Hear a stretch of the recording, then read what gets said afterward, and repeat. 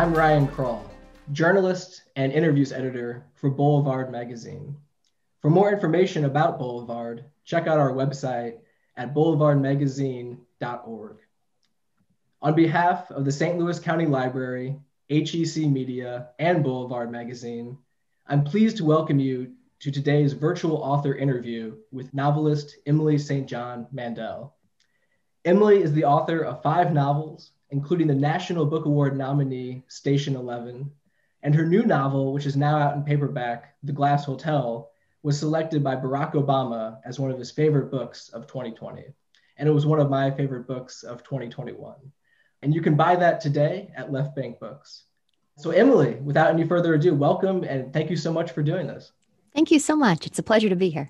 I've read in previous interviews that you've sort of struggled to kind of summarize or give an elevator pitch about what The Glass Hotel is about. But I'm wondering, for folks who are maybe familiar with your previous work but haven't gotten around to reading The Glass Hotel yet, could you, as best you can, kind of try to summarize the book and what it's interested in? Sure, absolutely. To start with, though, it's such a pleasure to be here. Thank you for doing this. Yeah, The Glass Hotel has been evading my attempts at an elevator pitch for like 3 years. But what I've been going with lately is that The Glass Hotel is a mystery. A massive Ponzi scheme collapses in New York City. 10 years later, a woman disappears from the deck of a container ship, and those two events are related. So it's a mystery, it's about financial crime, and it's also a ghost story. And one of the sort of primary interests of the book is what you refer to, or what your characters refer to as the kingdom of money. Basically, this part of society where these very rich people, whether they're in New York City or London or Singapore, it's always kind of the same for them. The feel experience of life has very little variety. And I'm wondering, could you just maybe talk a little bit more about how you thought about that idea, both in the construction of the novel and also just maybe how it impacts or how it exists in our real life? Sure, absolutely. So I grew up very working class, and I have no complaints. It was a great upbringing, but we really didn't have money. And then in adult life, when I found myself kind of for the first time spending time with people who hadn't grown up working class, who'd grown up middle class, or even with quite a bit of wealth, it began to seem to me that we were fundamentally from different countries in a way that has nothing to do with the Canada-US border. I grew up in Canada, and now I'm here in the United States. But it seems to me that the socioeconomic level on which you grow up, that it kind of gives you its own culture, in terms of the way you expect the world to work, the things you expect of the world as you move through life. And I don't mean any of this in any kind of derogatory way. Some of my very favorite people grew up with a lot of wealth, but it's just interesting as a cultural difference. So I was sort of mapping that experience onto the book as I was thinking about it. The starting point for the book was that I was just going to focus it very narrowly around this massive financial crime, which, although every character in the book is fictional, the crime is based on Bernie Madoff's Ponzi scheme, which of course collapsed in 2008. And then I realized that if you're writing about a financial crime, you're kind of writing about money by default. So that became an organizing principle in the construction of the book. I thought, well, maybe every section of the book should relate in some way to money. So the kingdom of money was this idea I had, which is maybe best explained by anecdote. So about 6 months before the pandemic, I think it was October 2019, I was spending a lot of time in Los Angeles for a screenwriting project I'm involved in. Because the book tour for my previous novel was epic, I had a ton of air miles saved up on Delta Airlines. So on 2 occasions, I used my stash of air miles to upgrade to first class for the return flight from Los Angeles back home to New York. So what that looks like in practical terms is your plane takes off from Los Angeles at 10:30 p.m., something like that.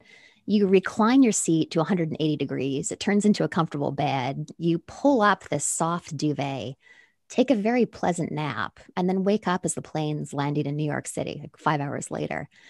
And the frictionlessness of that experience was kind of disorienting. I remember having this really kind of nonsensical thought, getting off the plane in New York one morning, thinking, you can't convince me these are two different places. Like, it was just like, it was so easy that it kind of erased the distance. And it seems to me that living with an enormous amount of wealth would probably feel that way, that your life would be, well, would have much less friction. It would just be this kind of continuously smooth, luxurious experience that would kind of collapse distances between places. So I think that in those conditions, London and New York City would feel like fundamentally the same place. You've spoken before in other interviews about a sort of longing for consensual reality, I think is the term that you Yeah. use. Basically, a nostalgia for the days whenever we used to disagree about a common set of facts. Yeah. And Yeah. now I we miss sort of, those days desperately. yeah, likewise, likewise. But I think that's oftentimes structured in like a sort of right-left kind of Mhm. paradigm, and rightfully so.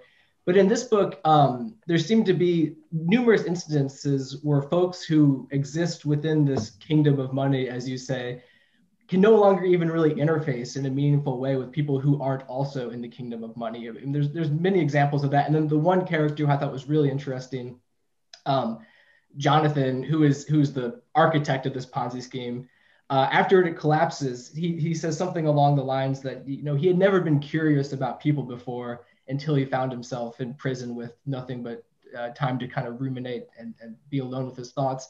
So I'm just wondering, can you maybe say a little bit more about kind of that hard barrier that seems to exist between folks in this very rarefied space and everyone else, both again like sort of as a societal issue and also as maybe something that sort of propulsed the novel?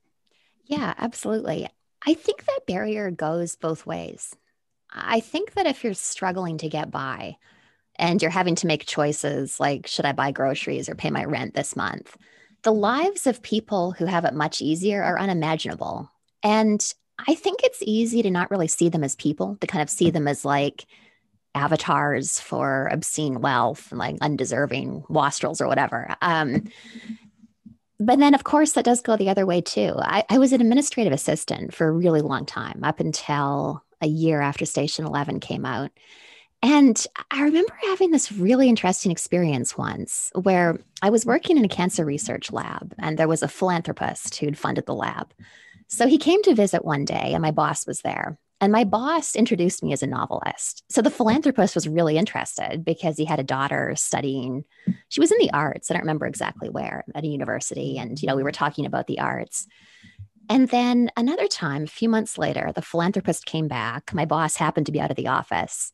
So he saw me as the admin, which meant he literally couldn't see me. It was fascinating. I took his coat and then his gaze just slid right over me for the duration of the visit. It was like in his world, I was part of the office furniture. And I think that's not uncommon. I think that for people at a really extreme level of wealth, that it probably takes some effort to continue to see people, who just exist in a fundamentally different world from you. And, a lot of people at that level, I think, do make the effort and do actually see people.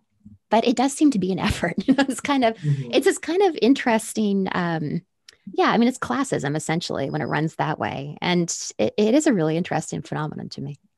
Yeah, yeah. So you mentioned, you made very clear that all the characters in this book are fictional. They're your own creations.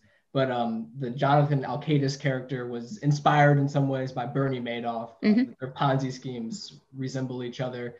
And you cited, I think, in the back of the book as the nonfiction book, The Wizard of Lies, as being very, very helpful. And it's a fantastic read. But I'm wondering, is there ever a point whenever you're writing a book like this, which does sort of resemble actual events, is there a point when you just don't want to know anything more about Bernie Madoff? You want to just sort of have a hard cutoff in the writing process, and from there it'll just be all your imagination? Or is there never really sort of enough you can get about someone like Bernie Madoff that because it's all kind of potential raw material to be made into fiction? Um, it was so weird researching that crime because I found the crime itself fascinating. The scale was so outrageous. A 65 billion with a B dollar US Ponzi scheme. But the flip side of that was once I started reading interviews with Madoff, he just seemed so incredibly uninteresting to me. Like, if you read his prison interviews, they're so self pitying. It's all about how if only those greedy investors hadn't pushed him to commit fraud, none of this would have happened. They have nobody to blame but themselves, etc. This is a guy who was stealing like teachers' retirement savings, like really low. Yeah, so I just found him so uninteresting so quickly that at a certain point it was just like, ugh, get that guy away from me. So I would say my experience of the research here is that I couldn't get enough of the crime. That was really interesting to me, the way that worked and the way it required the kind of mass delusion that con artists are able to sustain, where, there's a certain charisma where you want to believe, and that's how you get sucked into the con. So that was really interesting to me, but Madoff was not. The guy was really boring. I wanted to ask a question that it's about both the Glass Hotel and Station 11. Both books have an ensemble cast, I guess you could say. It would be hard to say there's one main character in either one. I was wondering, how do you think about, as you're constructing both of those books, the sort of perhaps kind of competing pressures to both be true to a specific character and have them fully realized on their own journey, but also sort of acknowledge that the reader is not going to experience them in a vacuum, that they're going to Right. be sort of always kind of bounced off of the other characters whose sections come before and after, et cetera. So kind of from a craft point of view, I suppose, can you talk a little bit about how you think about character, specifically whenever you're writing these sort of ensemble novels? Yeah, sure. And you've just touched on what might be the most important thing for me, which is character development.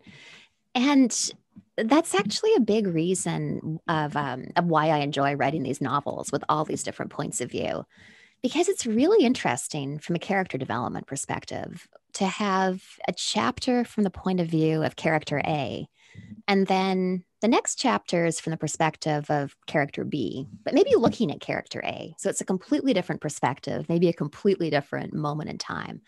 And through those multiple points of view, you get a much fuller vision of who all those characters are. So, yeah, I do find myself drawn to the ensemble novel.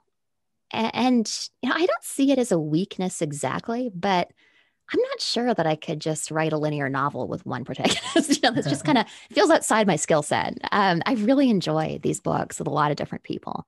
Normally with these events, there eventually, there'd be a Q&A, but Hmm. since we can't do that today, I did reach out to a few friends of mine who I know are big fans of your work and Oh, that's cool. asked them if they had any questions. And one of my friends who's a student in a writing program, I think you kind of already touched on this, but I know folks who are maybe writers themselves would love to hear you say more. Since your books are non-linear, I guess how do you sort of manage her question is how do you sort of manage that chronology during the writing process? She wanted to know, do you write it all in a linear fashion, then chop it all up, or is it all sort of mixed up from the start? She wanted to know more just about the process of how you handle those complicated chronologies that are in your writing. Sure. I just kind of wing it, which makes, as you might imagine, for the most unbelievably messy first drafts. So, something I always like to emphasize is I don't think there's any one right way to write a novel. I have friends who won't sit down and write the opening line until they know how the book's going to end. I've never wanted to work from an outline because I've always been afraid I'd get bored. And I kind of like the possibility of surprise. So I just start writing. I jump wildly all over the book. And the reason why that can be helpful is I'm not sure that I believe in writer's block per se, but I absolutely have moments where I kind of don't know what to do next. So to use Station 11 as an example, I remember having this point where I'd written 3 chapters from Jeevan's perspective at the very beginning, and then having this moment of, wait, where was I going with this guy? Did I have a plan for this character? But it was fine because I could just set that aside and then go write a couple of Miranda chapters from a completely different point in the book and then figure out how it all goes together later. So that's what I like to do. I like to just kind of jump all over the place. I'm experimenting with the structure through the entire process. So yeah, I'm constantly moving stuff around. at the end of about a year, I have an incredibly messy first draft. Like it is a disaster. Nobody ever sees it. So for me, the book really comes together in the revisions. I wanted to ask you a question about the title of the book, The Glass Hotel. Not so much as a title, but more as sort of like, I guess, like a central image or maybe even like a central metaphor for the story. I always think hotels are really, really interesting for a lot of reasons, some of which I think are kind of applicable to the story. One is that you have all these different people under the same roof for a night, but they're all, for the most part, anonymous to each other, or Mhm. the contact is kind of random and incidental. Another thing that's interesting about hotels is that their whole purpose is to sort of remove any evidence that you were ever there. Like it could have been like the Rolling Stones in the room the night before, or just like an accountant. You really ideally you wouldn't know either way. So I guess I'm wondering what was it about this particular hotel that you found sort of apt to not only have as like the title of your book, but also to have as this sort of very beautiful image and very resonant image, which is referred to a lot in its pages. So I had a really long promotional tour for Station 11 when it came out. I was on the road for this wasn't continuous. I go home for months in between events, but it was about a year and a half of traveling on and off. It was something like I want to say 114 events in 7 countries. So and then I kept on doing these paid lectures and like on stage conversations, actually right up until the pandemic. I canceled a lecture on March 12th of last year. So that's another way of saying I've stayed in a crazy number of hotels. And, at one point, probably while staying at like the Best Western next to the expressway in rural Texas, I found myself thinking, well, what would be the ideal hotel if I could imagine my perfect hotel? And it seems to me the ideal hotel, it has that kind of anonymity you were just talking about, which can also be thought of as being a little bit outside of time and space. It's like they're their own worlds, this kind of self enclosed bubble. Hotels are a place where anybody could have been. And for that reason, they are really useful from a plot perspective. The hotel bar at that place in British Columbia, that's where the bartender can meet the billionaire and the shipping executive. And it's totally plausible that they're all together in the same room. So, yeah, they are good from a fiction writing perspective for bringing characters together. Yeah, that's interesting. Yeah, maybe it is one of the few places left where where someone from the kingdom of money could have a meaningful interaction with a sort of a person like Vincent Yeah. in the book. Okay, another question that I solicited from a friend of mine who's also a novelist. He said, it occurred to him right away in reading Station 11 that as a writer, you're on more intimate terms with your characters, even relatively minor ones, than most writers. He said, when a new character shows up in a book of yours, they already feel deeply understood, and the character's inner life is revealed with a very light touch. So he wanted to know, in short, how do you do it? How do you make that happen? He worded that much more sophisticated, but that's the heart of his question. Right. How can he get on your level? Well, thank you so much. I really appreciate that.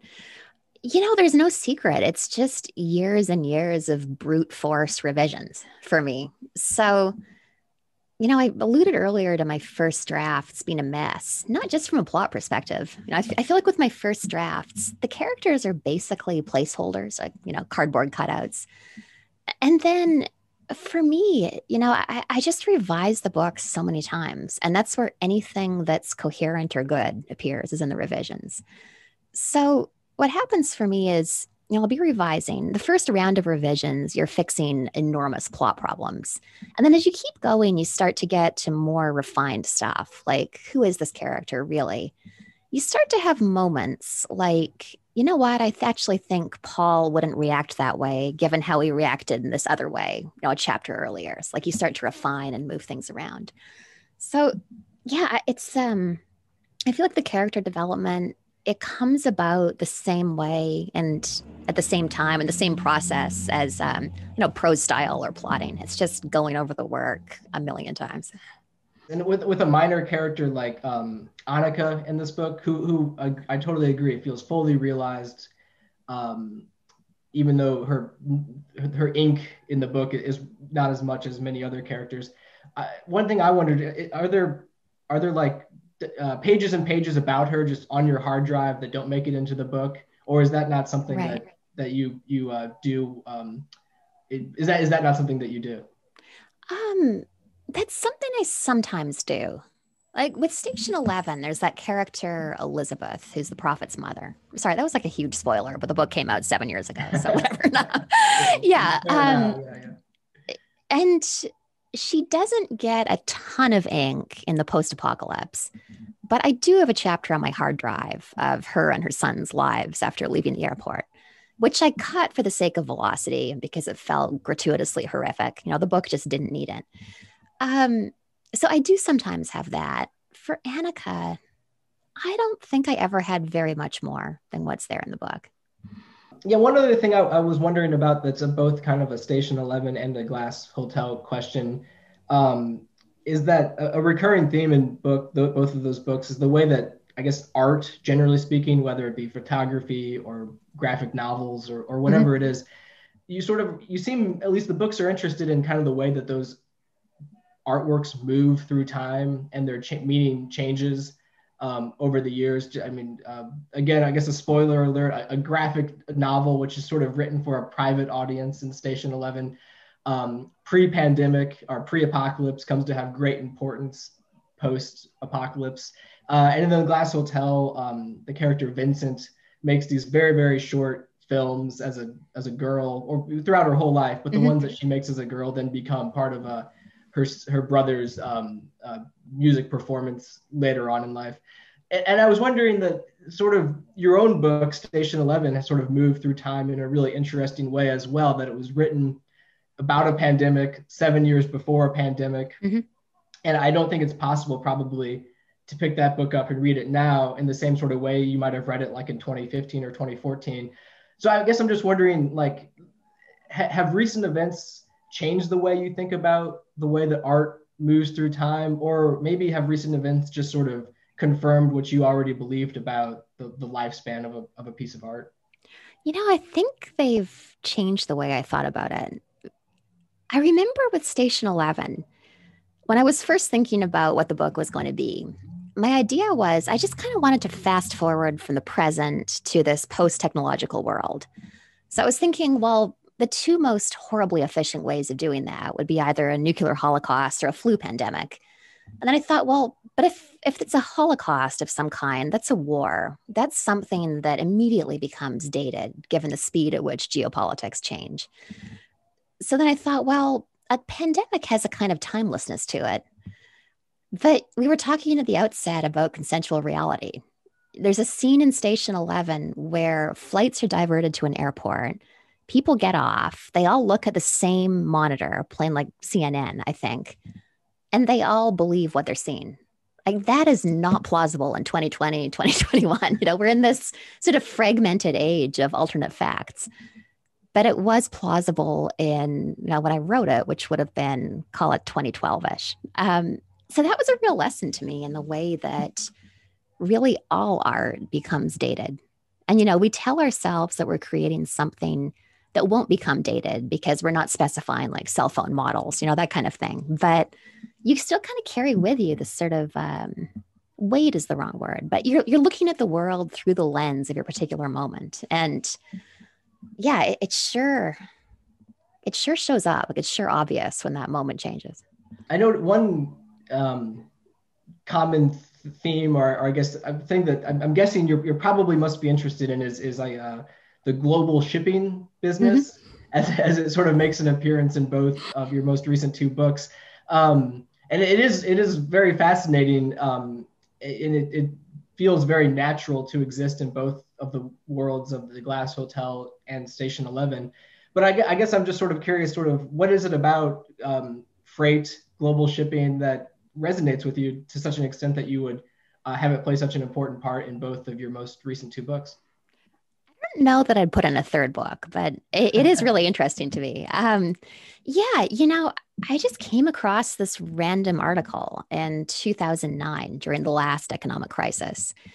The title was something like "Revealed: The Ghost Fleet of the Recession." Sorry. I believe the writer's name was Simon Perry. I think it was the Daily Mail. And he was writing about this really strange thing that had happened. So, of course, when there's an economic collapse or downturn, there's less demand for goods because nobody's spending their money. They're not spending their money as much, which means that there's much less movement of goods around the world, which means that shipping companies end up with a crazy overcapacity problem. And there isn't like a parking lot for ships. They're meant to just keep moving forever for the lifespan of the ship. So this very strange solution that shipping companies had come up with in 2009 for all this excess capacity is they'd anchored their extra ships. I think it was 100 miles south of Singapore Harbor. So the way that played out in practical terms was the residents of this very small local fishing village stepped outside one night and the horizon was a blaze of light. They described it as something like a ghost city out at sea that had appeared overnight. It was just such an arresting image and it was really interesting.